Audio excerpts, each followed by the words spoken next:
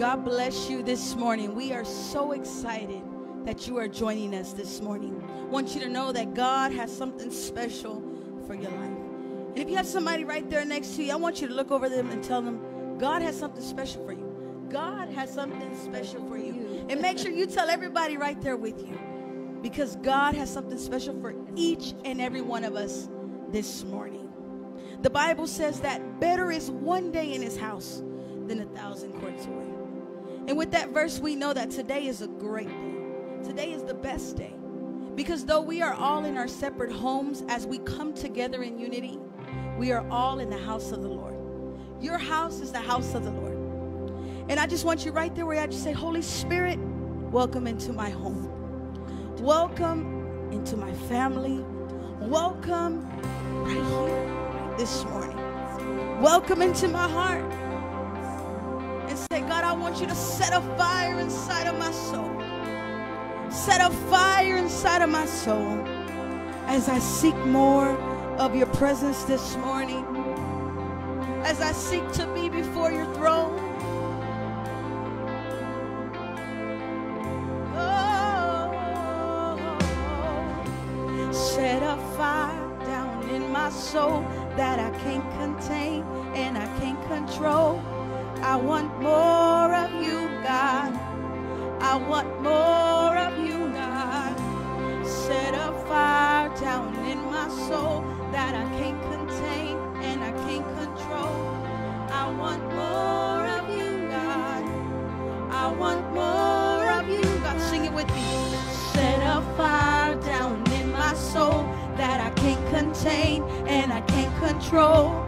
I want more of you, God. Say it, I want more. I want more of you, God. Set a fire down in my soul that I can't contain and I can't control. I want more of you, God. I want more. Set a fire. Set a fire down in my soul that I can't contain and I can't control. I want more of you, God. I want more of you, God. Set a fire down in my soul that I can't contain and I can't control. I want more of you, God. I want more of you, God. Set a fire down in my soul that I can't contain and I can't control. I want more of you, God. I want more of you, God. Set a fire down in my soul that I can't contain and I can't control. I want more of you, God. I want more. I want more of you, God. Set a fire down in my soul that I can't contain and I can't control. I want more of you, God. I want more of you, God. Set a fire down in my soul that I can't contain and I can't control.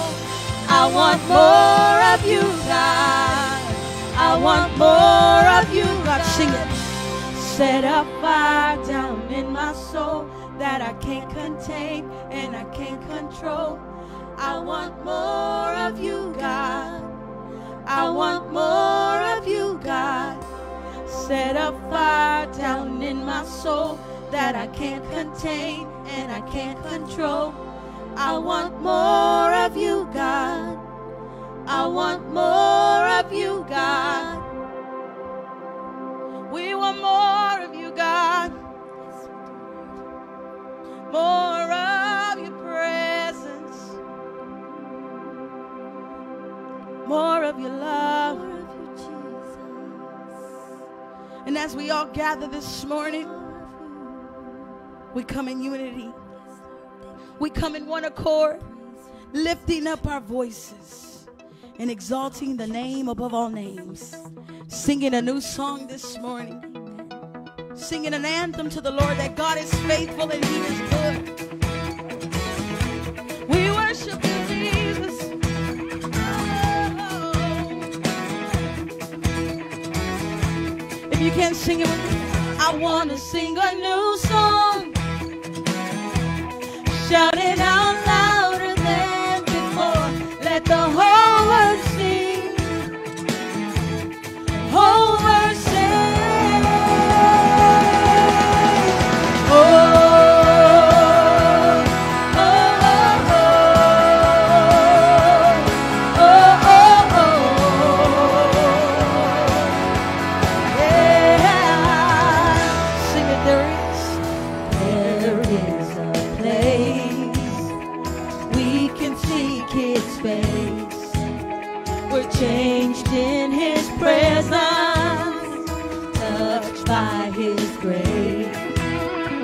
There is a sound, I hear it all around. Worship is rising. Worship is rising, and people crying out.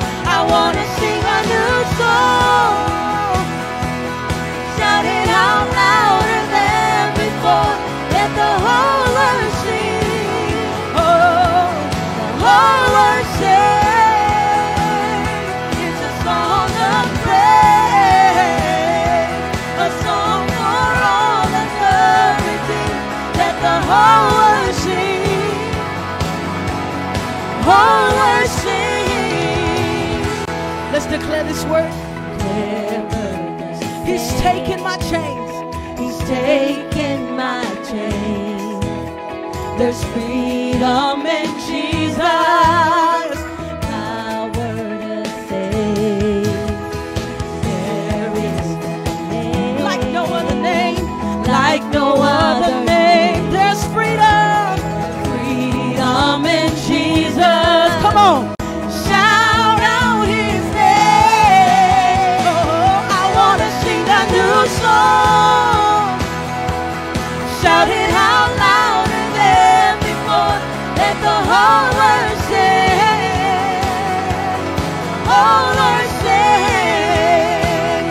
It's a song of praise, a song for all of everything. Let the whole world sing.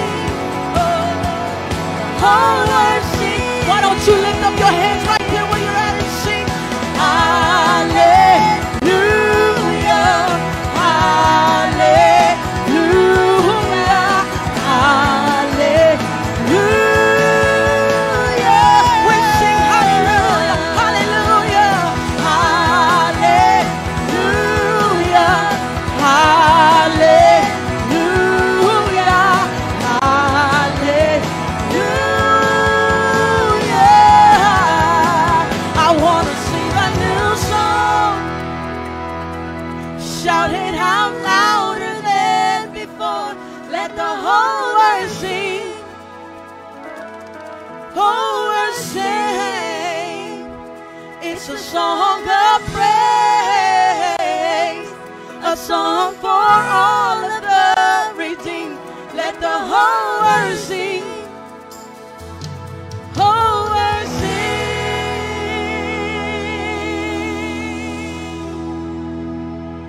We're singing hallelujah. Lift up your voice and sing hallelujah.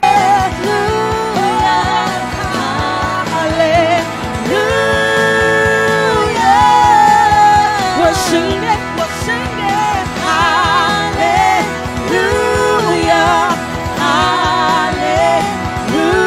Hallelujah.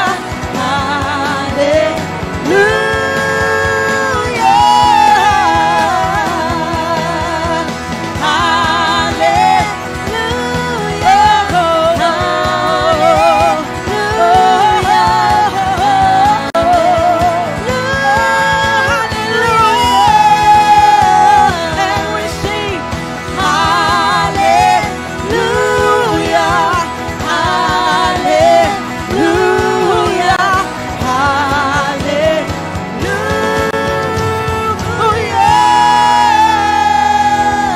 we sing hallelujah. We lift up a hallelujah to you, Jesus. Hallelujah.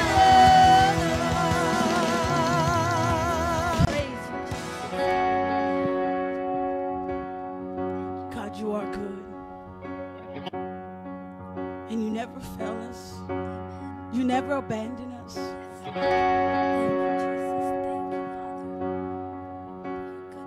You are good. You are good. When there's nothing good in me, you are love.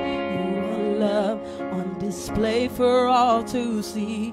You are light. You are light.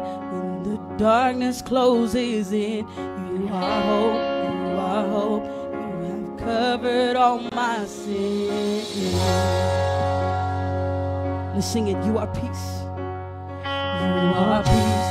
You are peace. When my fear is crippling, you are true, you are true. Even in my wandering, you are joy, you are joy. You're the reason that I sing. You are light, you are light. In you death has lost its sting. How about we all just sing this? I'm running.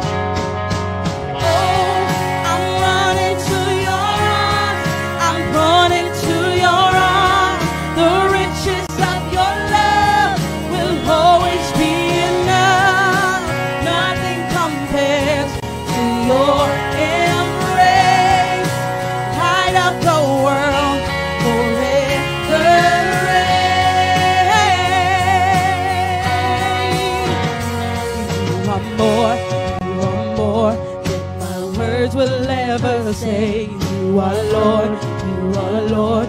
All creation will proclaim. You are here, you are here. In your presence I'm made whole. You are God, you are God. Of all else I'm letting go.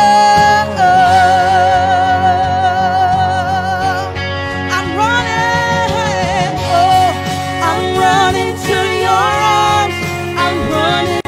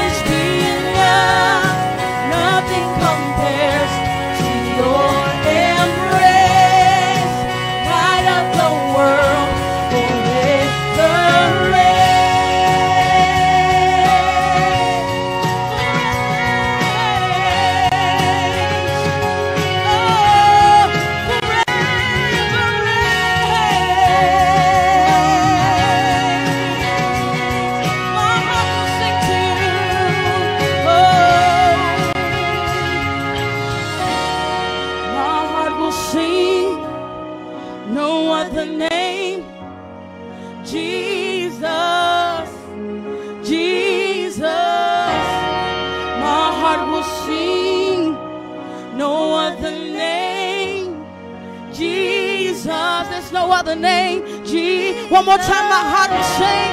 My heart will sing. No other name, Jesus, Jesus. My heart will sing.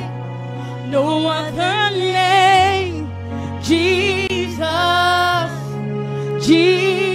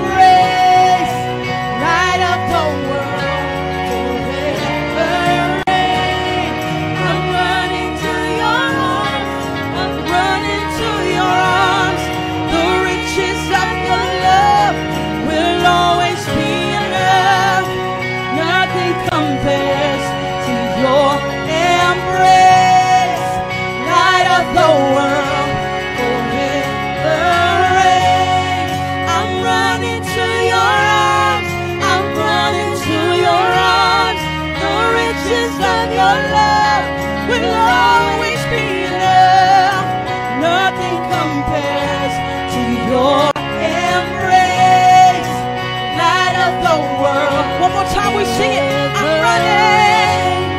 I'm running to your arms. I'm running to your arms. The riches of your love will always be enough. Nothing compares to your embrace.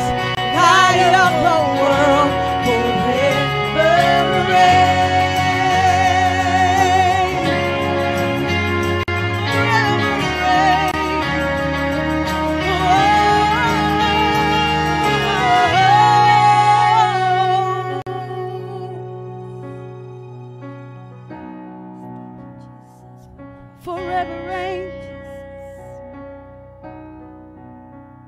Lord, we come before your presence. Yes, Lord.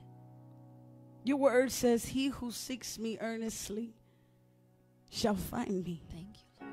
Thank you. And we believe that this morning, that as we draw close to you, you reveal yourself to us.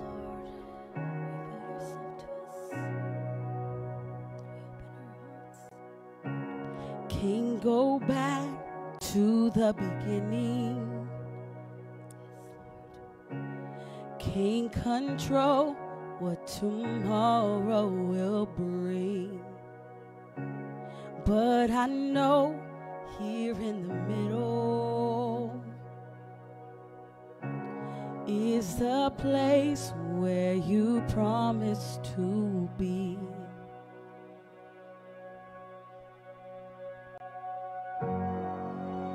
I'm not enough unless you come. Will you meet me here again? 'Cause all I want is all you are. Will you meet me here again? Meet me here again. I want more of you. How about we sing these words as I walk? As I walk now through the valley, let your love rise above every fear. Like the sun, shaping the shadow. In my weakness, your glory appears. Let me sing it. I'm not enough unless you come. Will you meet me here again? 'Cause all I want is all you are. Will you meet me here again? I'm not enough unless you come. Will you meet me here again? Sing it, 'cause all I want. 'Cause all I want is all you are. Will you meet me here again? Meet me here again. Lord, I want to see you.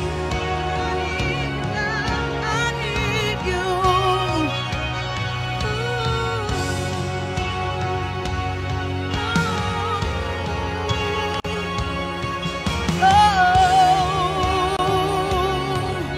Sing it with me, not for a minute, not for a minute was I forsaken. The Lord is in this place. The Lord is in this place. Come, Holy Spirit, dry bones awaken. The Lord is in this place. The Lord is in this place. Not for a minute was I forsaken. The Lord is in this place. The Lord is in this place. Come, Holy Spirit, dry bones awaken. The Lord is in this place. The Lord is in this place. I'm going to invite you this morning, right there where you're at. How about we just all stand on our feet? The Word of God says, you find it in Ezekiel 37, when it talks about the valley of the dry bones. And he says, prophesy to these bones and say to them, dry bones, hear the word of the Lord. This is what the sovereign Lord says to these bones. I will make breath enter into you, and you will come to life. God is saying this morning, I will make breath enter into you, and you will come to life. Maybe some of you have been struggling. Some of you have felt down. Some of you have felt dead. But God is saying, as we prophesy and as we begin to sing, dry bones awaken. God is saying, I will make breath enter into your body. I will make breath enter into your mind. I will make breath enter into your family, and you will live again. You shall live again. I hope you believe that word this morning, and we're going to sing it again. Not for a minute has God forsaken us. Here we go. For a minute was I forsaken. The Lord is in this place. The Lord is, sing it, dry bones awaken. Dry bones awaken. Come, Holy Spirit. The Lord is in this place. The Lord is in this place. Not for a minute was I forsaken. The Lord is in this place. The Lord is in this place. Come, Holy Spirit. Dry bones awaken. The Lord is in this place. The Lord one more time. Not for a minute. Not for a minute was I forsaken. The Lord is in this place. The Lord is in this place. The Lord is in this place. Come, Holy Spirit. Dry bones awaken. The Lord is in this place. The Lord is in this place. Oh, the Lord is in this place. Oh, yes, in this place. Oh.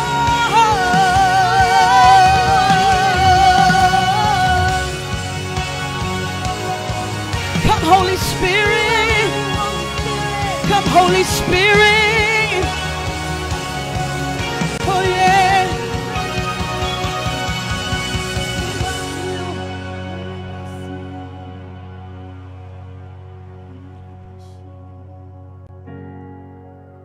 I'm not enough unless you come. Will you meet me here again? 'Cause all I want is all you are. Will you meet me here again? I'm not enough unless you come. Will you meet me here again? 'Cause all I want is all you are. Will you meet me here again? Meet me here again. Holy Spirit, meet me here again. Just you and me. Just you and me, God.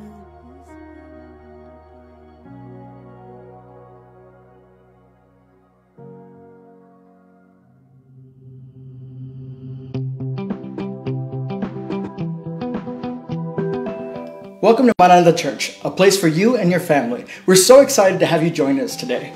For now, let's look at our announcements. For this next week, our morning devotionals and HDR online will not be playing. If you want to watch them, you can tune in on our YouTube page. Ladies, we invite you at 7 p.m. on Monday nights to join us for a cell group with Pastora.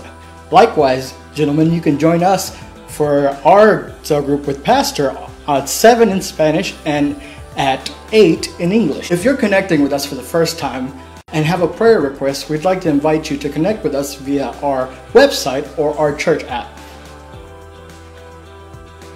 If you'd like to partner with us by giving to the ministry, you can follow the prompts that are going to be on the screen. Remember, God loves a cheerful giver.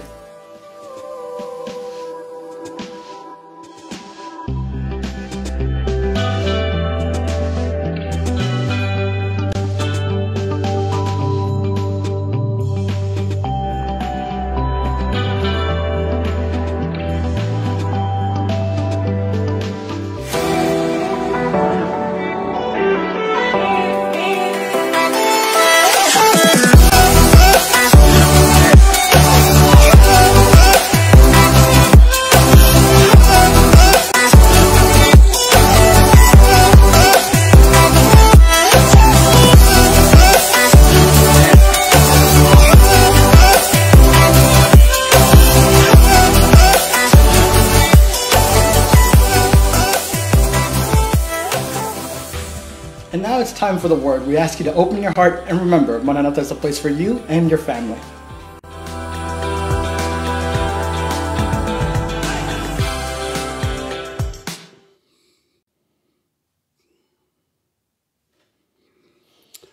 Hello, everybody, and God bless you today. I pray that all of you are well. I pray that all of you are doing good, that your family is well, just walking and breathing and living under the protection of Jesus' blood that was shed for us. Do you believe that? You should, because it's a benefit that the Heavenly Father has provided for you in Christ Jesus. He's the way, the truth, and the life. And in Him we have it all for all eternity. And I just pray that you're doing well. God bless you. I'm Pastor Mario Sandoval here at Maranatha Church, where there's a place for you and all of your family. We know that God is interested in the family and that God cares about you and every individual and member of your family. And so the Bible says God will cause to dwell in among family those that are scattered of Israel. And so we believe that word for you and for me and for our church. Amen. I want to get started without first dealing with what we're going through right now. We need to pray for our country. Our country is in shambles and our country is bleeding in pain. And so this is a time that we as a church need to pray. Yes, it is signs of the end of days. Without a doubt, we know that. We understand that. But it's not a time for us to be thinking about leaving. It's a time for us to be thinking about working. What is our work? To continue to shine the light of Jesus, to continue to speak out and continue to share the good news of Jesus and to be a voice in the wilderness. This is a time that we need to humble ourselves, everybody. We need to all humble ourselves under the mighty hand of God. Time to stand in the gap and intercede and pray and cry out to God with repentance. Literally, our country is suffering the consequences of our sins. And so it's a time to humble ourselves and to cry out to God in prayer. The Bible says the people of the land have used oppressions, committed robbery, and mistreated the poor and needy, and they wrongfully oppressed the stranger. So I sought for a person among them who would make a wall and stand in the gap before me on behalf of the land, interceding, that I should not destroy it, but I found no one.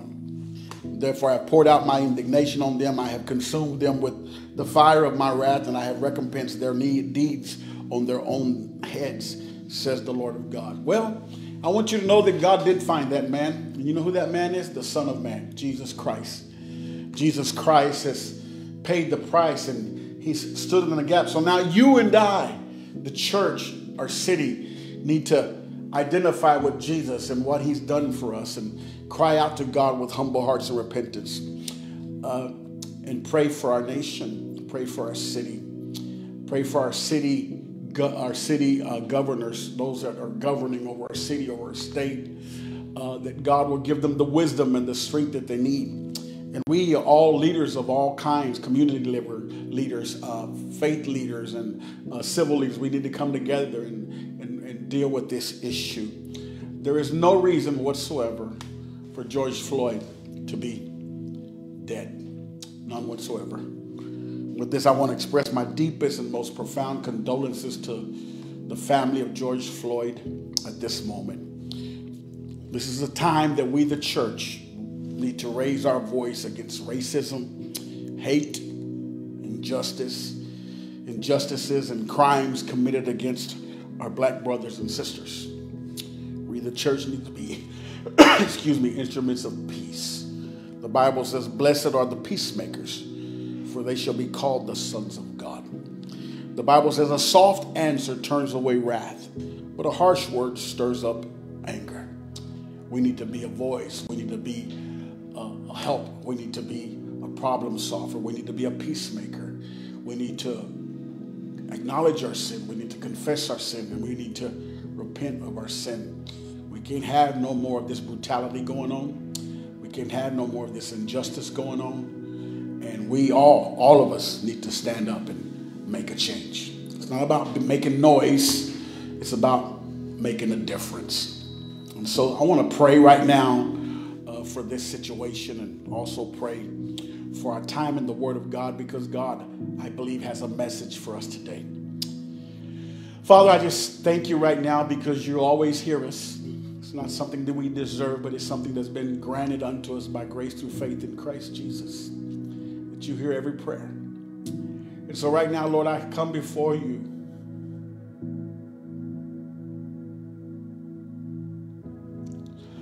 on behalf of our nation,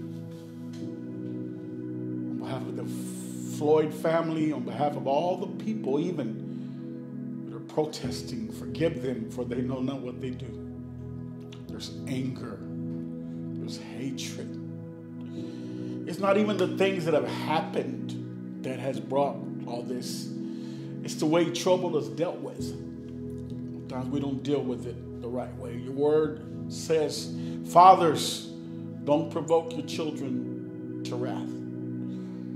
Father, I pray right now that you forgive us as leaders, of those of us who uphold justice and righteousness, for we have failed, and now we have a people full of wrath. Once again, I say, forgive them, for they know not what they do. Heal our bleeding hearts. Heal our infected souls. Set us free, God. You are the one, the only one that can set us free. Have mercy. I pray for our civil leaders, our faith leaders, and all of those who have some type of influence, whether it's the mother and father at a home, whether it's a coach on the players of his team, whether it's a teacher, whether it's a professor, whether it's the elderly man, the grandfather, the mother, the person in the neighborhood, the police officer, all of us that have some kind of leadership role. We ask you now to give us the grace, the wisdom, the humility, the passion, the courage to begin to bring resolve to the issues that we're going through. Each one of us in our sphere of influence, to bring resolve, to put out the fires, but most of all, the fires that are burning in people's hearts. We ask for mercy in Jesus' name. Amen. Father, I ask you now that this word, this message, that it will go forth as the living word of God. Lord, piercing down to the very souls of each one of us, speaking to us and bringing the change that you bring into our lives, into our homes, in Jesus' name. Amen and amen. All right, praise the Lord. I pray that you be blessed, and let us continue to trust in the Lord.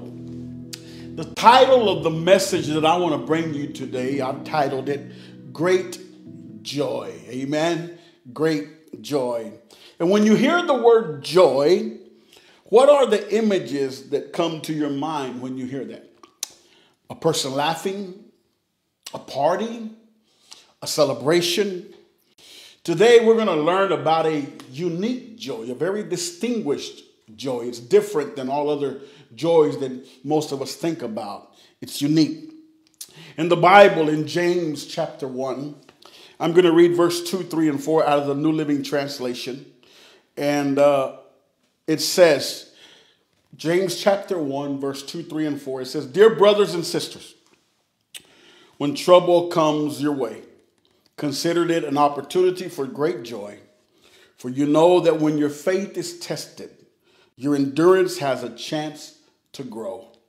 So let it grow, for when your endurance is fully developed, you will be perfect and complete, needing nothing. Amen.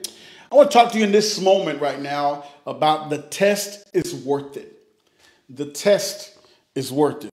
Notice that I said it's not that the problem is worth it, the test is worth it. The scripture that we read talked about problem, talked about trouble. It says, consider when troubles come your way. But then further on down in the text, it talks about the testing of your faith. So it's not the troubles that you go through that are worth it. It's not the problems that you're going through that are worth it. It is the testing of your faith that is worth it. And the testing of your faith is when you choose, listen to this carefully, the testing of your faith in the problem, the testing of your faith in the trouble is when you and I choose that in the midst of the trial, in the midst of the problem, in the midst of the trouble, we're not going to give in to complaining. We're not going to give in into worrying. We're not going to let anxiety drown us. We're not going to let unbelief take over us. We're not going to give place to doubt. We're not going to give our voice to speak negative words, but we're going to choose in the midst of the trouble to use our faith. Amen. That's the testing of your faith. Did you know the Bible says that precious unto God, more precious to God than silver and gold is the trial of your faith. God gets excited when our faith is being tested, because that's when he is working in our lives. And so today we're talking about that. We're talking about the test is worth it. And what makes it worth it is when you choose that in the midst of the trial to be a person of faith and not a person of complaint, a person of doubt, a person of negative words. Excuse me. Now, a good example of this is the Hebrew people that came out of the land of Egypt, came out of slavery when Moses set them free, used of God. Did you know the Bible says that Israel in the desert, they saw the works of God, but Moses knew his ways. Very important statement, because Israel in the promised land,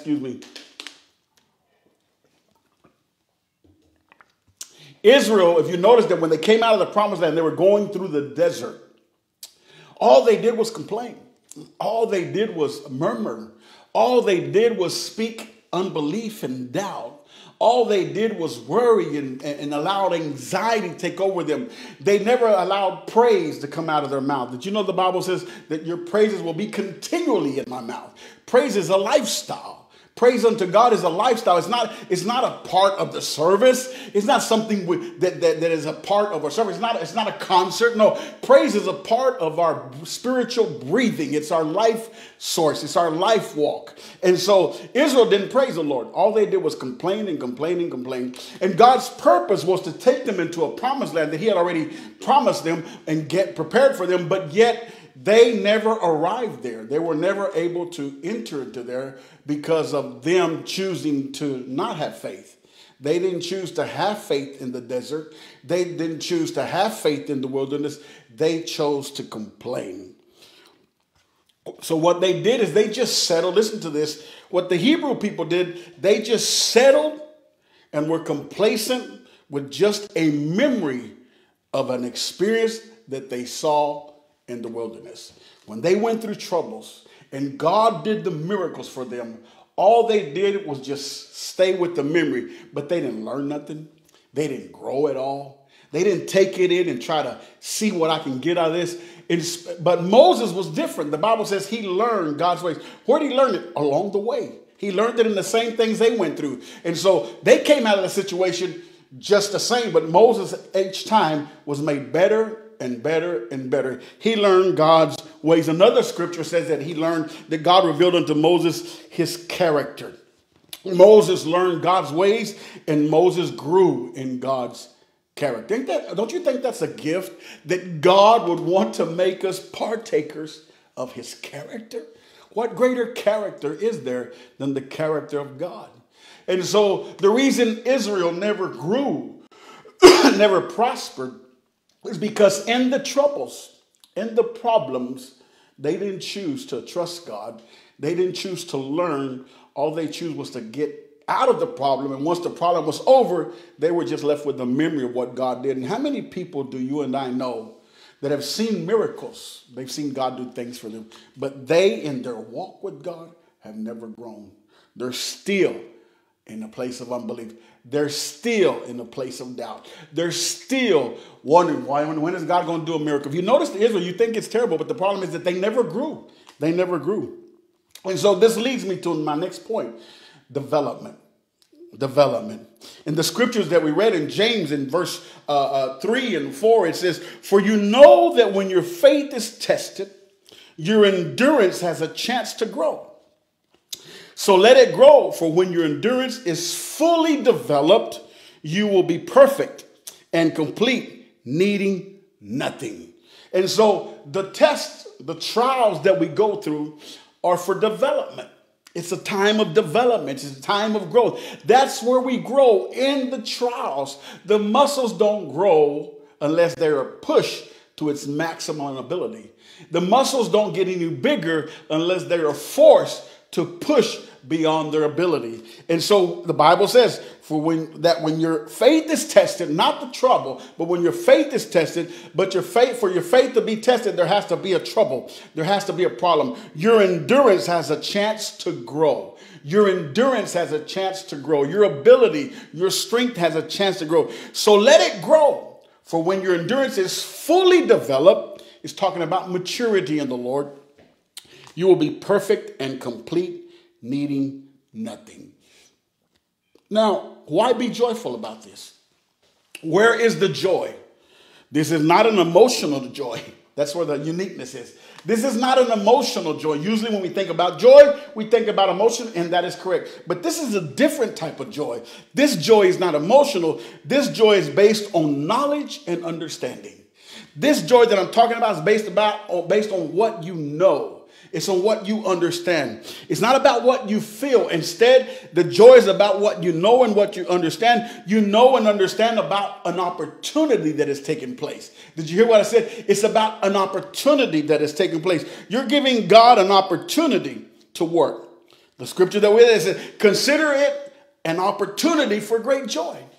So the joy is connected to an opportunity, and the opportunity is connected to the joy because you know what's going on. You know what's taking place. You know what God is doing. Your joy is not emotional. It is because of what God is doing in that situation. It's about what God is doing in your life. It's about what God is doing. Now, it's the opportunity that you give to God. Did you hear that? It's an opportunity that you give to God to continue his work in you and through you.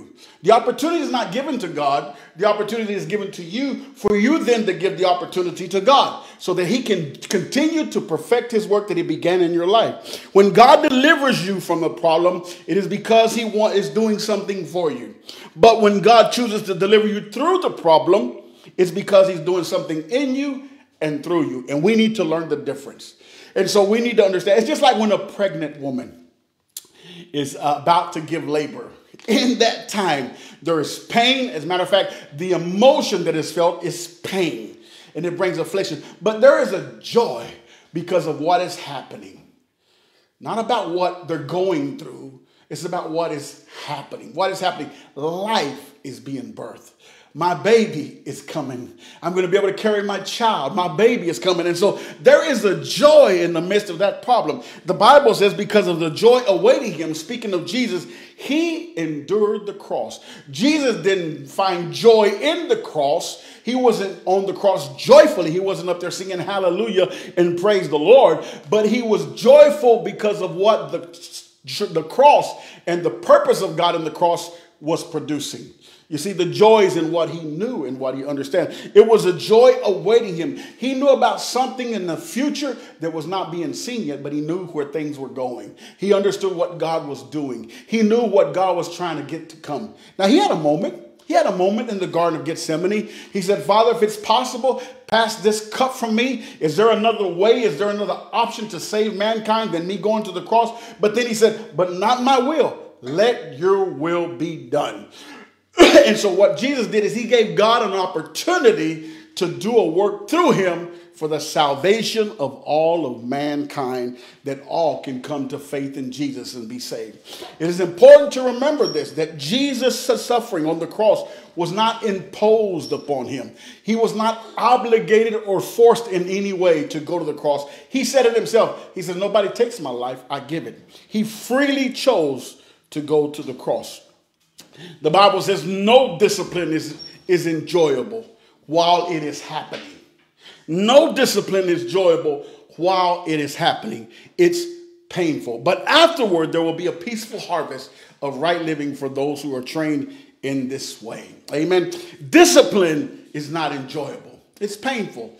Nobody loves to work, talking about from an athlete perspective, nobody likes to practice, because in the practice there's no joy, there's no applauses, there's no points, there's no awards, there's no stats. It's only practice. But that's where the greatness of you is being formed at, to be able to perform in the day of the game. And so discipline is not enjoyable, it's painful. But where is it painful at? It's painful in your flesh. It's painful in your flesh. The flesh is a place where there is the flesh in its nature is selfish. It's always selfish. This is when you are a person that pursues your own personal interests. You're only seeking for your own personal convenience. It was not convenient for Jesus to go to the cross. And sometimes serving the Lord is not always convenient. It's not always seems to have a personal reward for us at the moment. And so the flesh will always get in the way of God's purpose coming about and through your life, in your life and through your life. Because the flesh can only think about me, myself, and I. The flesh cannot consider anything else out. The flesh only cares about my convenience, my reward, my success, my personal interest. That's all it cares about. And so for God to fulfill his purpose in your life, you have to be willing to die to your flesh. You have to be willing to crucify your flesh on the cross and let God's will be done in your life. Discipline is not enjoyable. It's painful. The test of your faith is what produces character. You don't mature because you get older in age. You mature because you pass the test. You mature because you pass the test because you choose to exercise your faith in the test. And when you exercise your faith in your test, you give God complete access. Did you hear what I said? You give God complete access to move in the situation and to move on your behalf and to bring glory to his name and to bring blessings to all those who are open to him. The test of your faith brings a complete and balanced development. It causes you to grow in a balanced way. There are people that are successful in one area, but they are not successful in another area. They have a great company, but they don't have their family. There's people who have that are real smart and very intelligent to capture things, but they don't have the discipline to submit themselves to a job. They don't have the discipline to submit themselves to a lifestyle of discipline. And so, therefore, the Bible says when you allow God to take you to the test, you lack nothing. God wants to take you and I to a place where we lack nothing. God has a blessing for you. He has a blessing for me, but we need to learn to find the joy in the trouble, the joy in the fire, because otherwise you're not going to be blessed. You can't be a person that's always about your emotions. You can't be a person that's only about your feelings. Feelings and emotions are a part of our lives. They're a part of our makeup. God gave them to us to enjoy. It's your taste buds in life that helps you to savor things. But you don't never allow your taste buds to be the thing that determines what you do. It's just like how many times has medicine that is good for you doesn't taste so good? How many people don't eat vegetables because they don't taste so good? A lot of times we eat what is tasty, but we don't always eat what is good for us. And so we need to not be people of emotions. We have emotions and we allow our emotions to help us enjoy life, but emotions do not dictate our life. The Word of God dictates our life, and our submission to the Word of God dictates our life. And so I want to encourage you today to open your heart and to give God the opportunity to work in your life. You see, the joy is that it's an opportunity for you to give God an opportunity to fulfill and to perfect the good work that it began in your life. The Bible says, he who began the good work in your life shall perfect it. But he needs your permission to do so. I want to read the scripture to you in Revelation chapter 3, verse 15 to 18. And I want to talk to you now about true riches. True riches. The Bible says, it says, and this is Jesus speaking here. I know all the things you do, that you are neither hot nor cold. That you are neither hot nor cold. I wish that you were one or the other. But since you are like lukewarm, neither hot nor cold, I will spit you out of my mouth. You say, I am rich. I have everything I want. I don't need anything. And you don't realize that you are wretched and miserable and poor and blind and naked. So I advise you to buy gold from me, gold that has been purified by fire. Then you will be rich. Also buy white garments from me so you will not be shamed by your nakedness, and ointment for your eyes so you will be able to see. I want you to notice in this scripture the difference of opinions in this passage. There is a personal opinion, and then there's God's opinion. And I want you to also note that the opinions are contrast to one another. The personal opinion is completely different than God's opinion.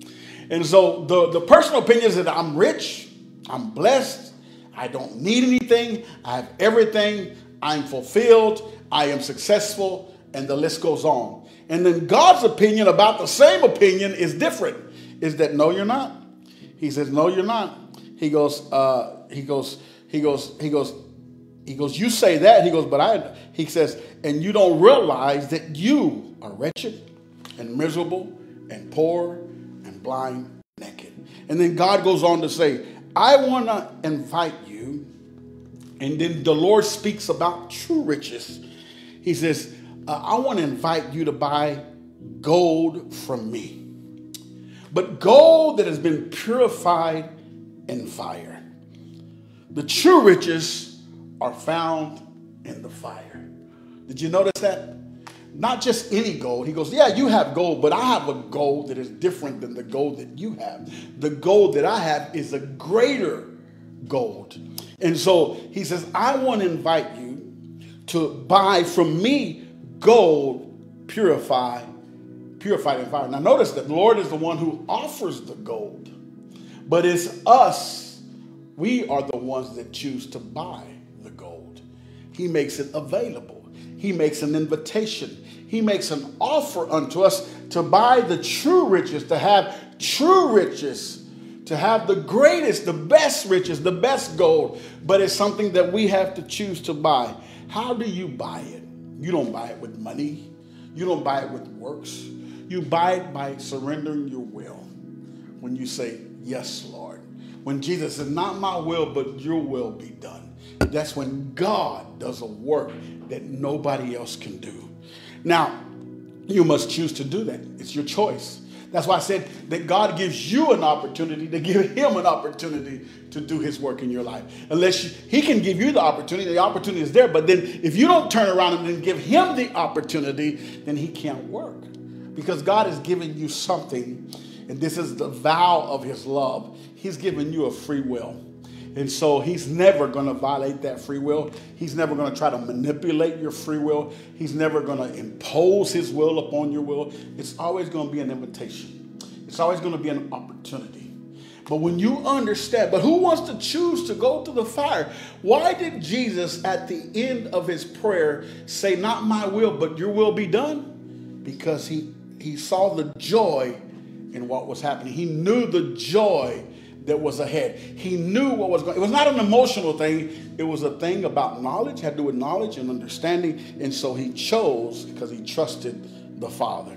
Now, the reason that the Lord is the one that offers the best gold is because only he can convert the plans of destruction into a blessing. Did you know that? Only he can take a trial that was to destroy you, a trouble that was supposed to tear you down, a problem that was supposed to destroy everything you have. He can use that and turn it into a blessing for you. Only God can convert the devil's plans of destruction into plans of prosperity. A great example of this is the story of the 3 Hebrew boys that were put into a fiery furnace.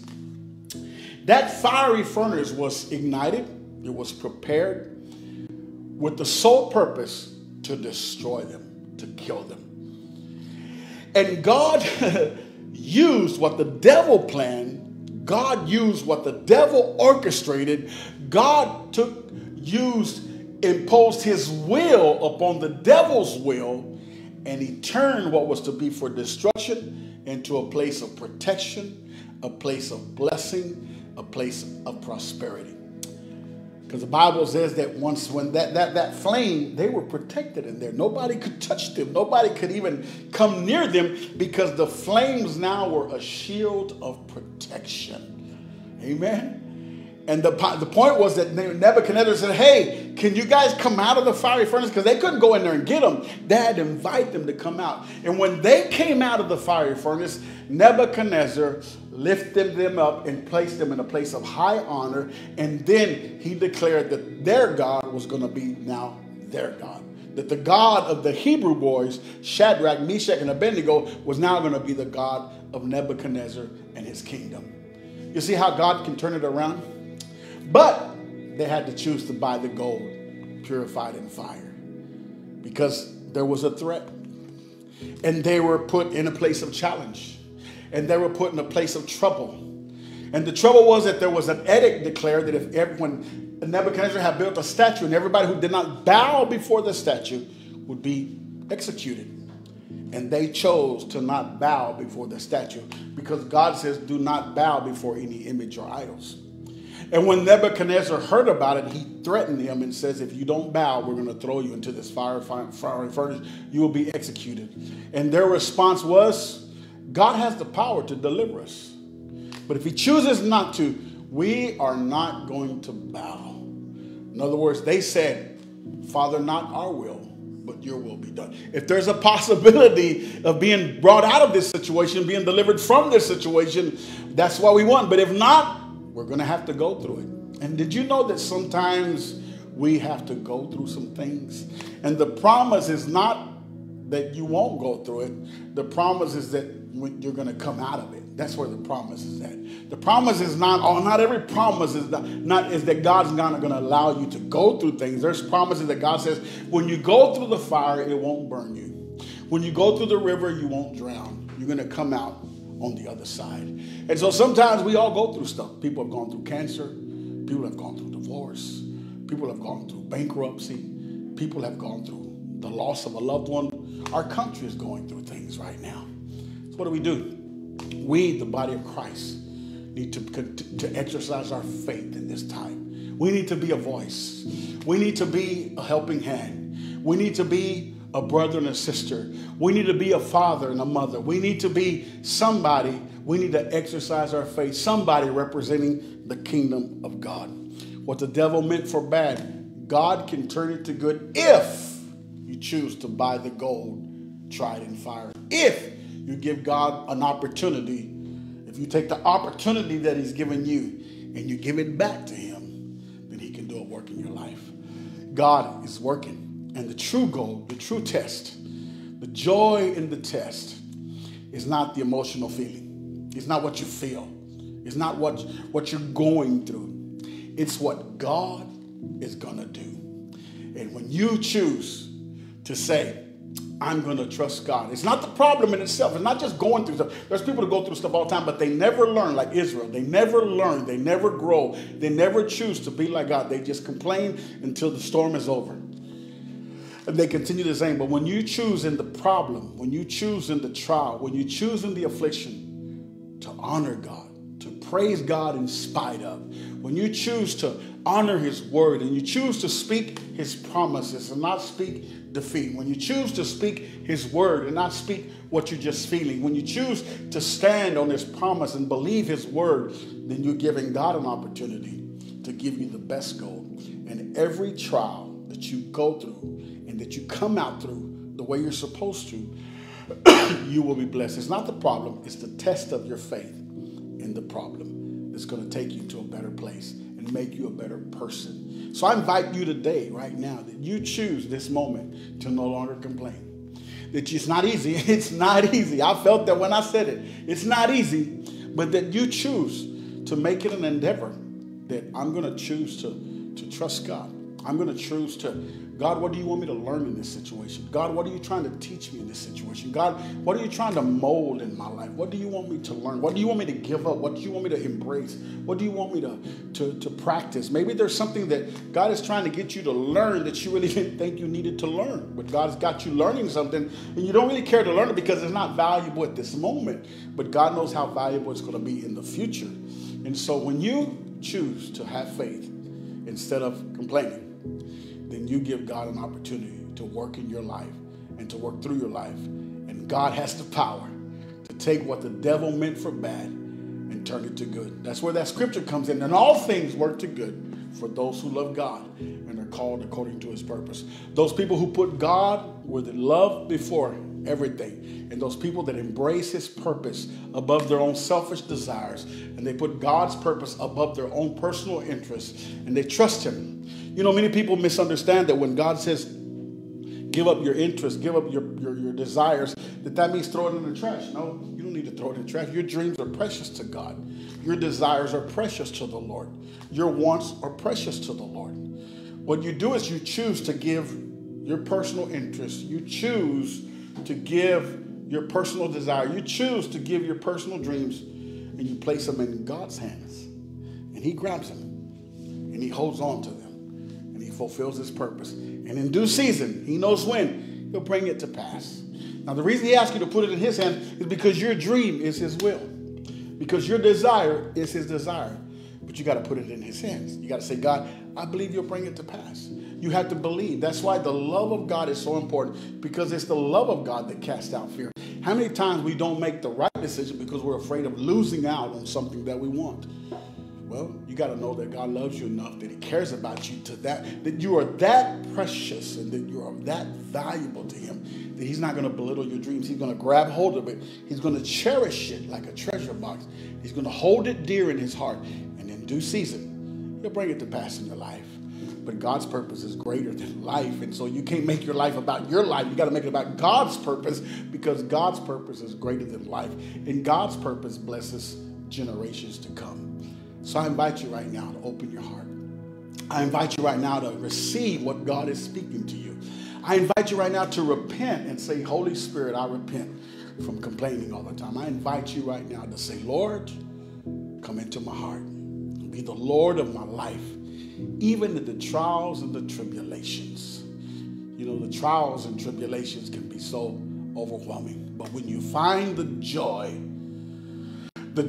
found in, and the joy based on what you know that God is doing, when you understand what God is doing, when you know what's ahead, when you know where it's taking you, just like a mother in labor, there's a joy in the midst of it all, then you will let God bring his purpose to pass in your life. Otherwise, God can't bring his purpose to pass in your life because you're not allowing him to. Say this prayer with me right there where you're at. Heavenly Father, I thank you for loving me the way you do.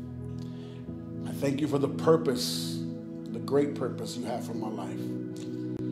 Forgive me from doing things in my own ability, thinking that I can bring to pass your purpose in my life.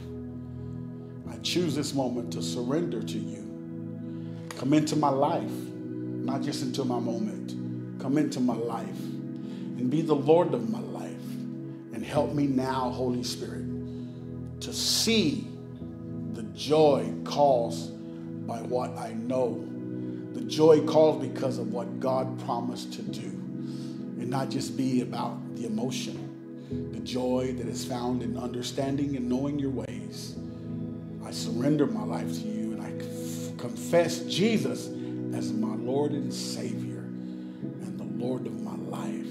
Amen and amen. Amen. Well, God bless you. I believe that if you said that prayer with all your heart and with faith, that something great was birthed today in your life. It's called the new birth in Christ Jesus. And I want you to know that Maranatha Church is a place for you and your family, that we're here for you. And we're going to encourage you. As long as God gives us breath, we're going to breathe the word of God over your life. Encourage you as much as we can. Pray that you have a great day, and let us continue to pray, to cry out to God for our nation, for our city. We're in the test. We're in a trial. It's not time to complain. It's a time to exercise our faith on the word of God. God bless you, and God be with you.